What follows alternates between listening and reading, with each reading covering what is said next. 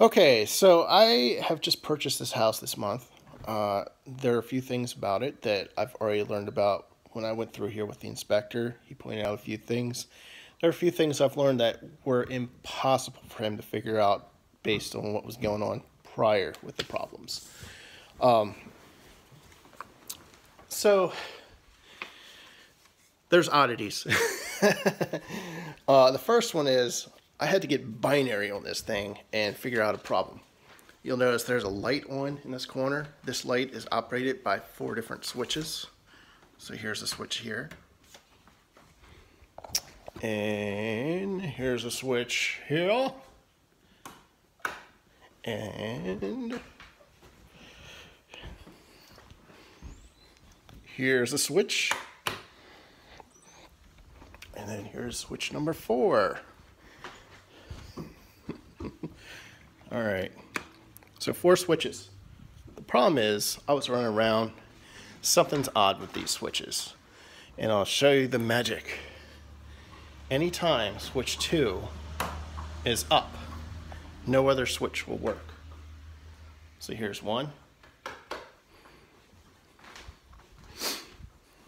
Here's 4. And here's number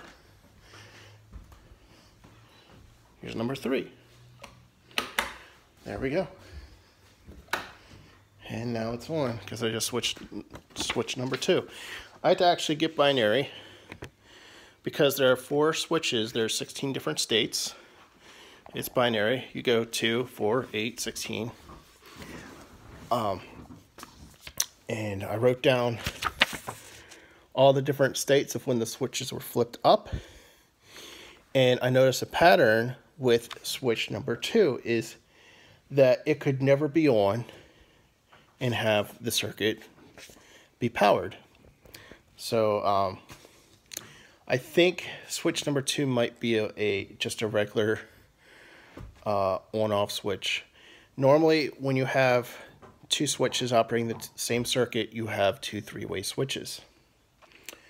There's like an extra wire that travels between those 2 3-way switches that lets you flip the circuit of which one's active. If you want more switches, all additional switches in between the 2 3-way switches must be 4-way switches, and they flip the 2 wires coming in with the 2 wires going out with where the power's going. I've never done it myself, but I've watched a lot of videos. I understand the theory and the concept, so I may take a crack at it, but I think switch number 2 is just not the correct switch at all. Part of the things, I don't know much about electrical, but I'm going to have to figure out which switch is in the beginning of the circuit, which switch is in the end of the circuit, and then are those set up as 3-ways, and are all others 4-way switches? So I know somebody who knows somebody right now who does electrical, so I guess they're going to take a look at it, but we'll see. All right, so the next problem I had was the fan. The fan lights at the top dome were not operating, and we were trying all kinds of things. And one of the first things I did when I got the house was I actually had to replace the bulbs. I saw they were Christmas bulbs. I went and got nightlight LED bulbs, replaced them, and they work. So now, ta-da! The top, oh no, top lights are not. There we go. Ta-da! The top lights are working. More about that in a minute. All right. However, I was having problems where it seemed like the top light never went off. Wait a minute, and I'll show you what the magic was. So there's actually a cord up here that lets the power go to the bottom of the light, and that was confusing me. I didn't realize what was going on because it seemed like any time I flipped this switch on, either one, they were doing the same exact thing. So you see both lights are coming on. and I think it was this switch here. So it's like, oh, wait a minute, I can't have this light at the top off ever. But I have since learned that this cord up here lets power flow to the bottom. So, and then this one is just, it's just weird. It confuses me. But I can now control the top or the bottom or both. Well, both just means they're both on. Which, you know what? I wonder which one does the fan operated by both of them? Nope, the fan is only operated by the bottom one. Unless that little drawstring cord is on. So, fun stuff. I would like to get that kind of addressed. I don't know. Something's really weird about it that confused me in the first place. All right.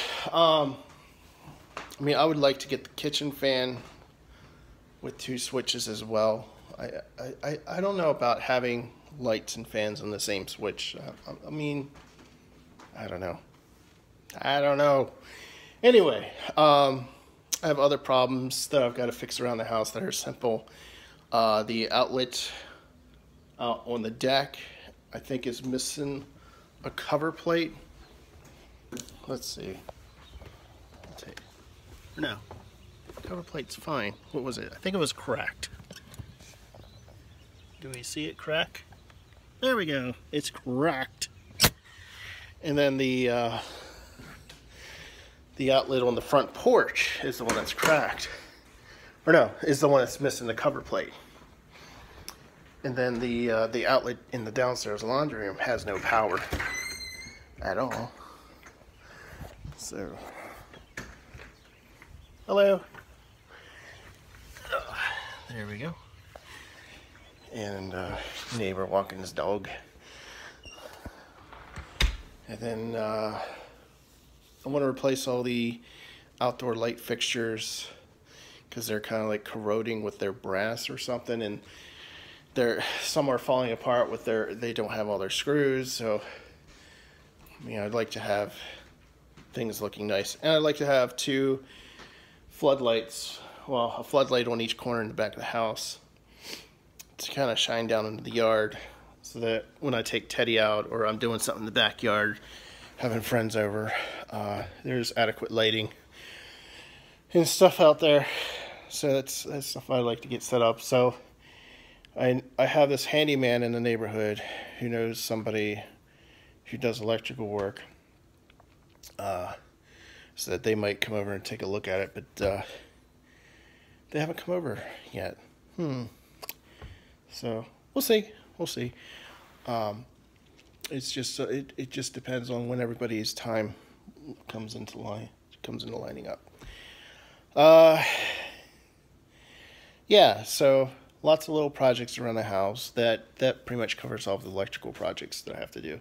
Oh, I want to set up another Nest Cam outside, right underneath the deck, looking down at the basement door and the garage door, because that's the area where people leave packages, and I don't always get notified. Well, it's more like I'll get a notification on my phone, sometimes hours afterwards. And with Nest, I've noticed that in the past it's detected movement, and I've been notified immediately. So it'd be nice to be notified immediately when a package is outside my door. Even though I'm home, I'd like to pick it up immediately. I don't like to have stuff setting out, especially if I'm waiting for it. And that would be a nice little security addition to have to the house. So that's about it. So yeah, fun stuff, fun home projects.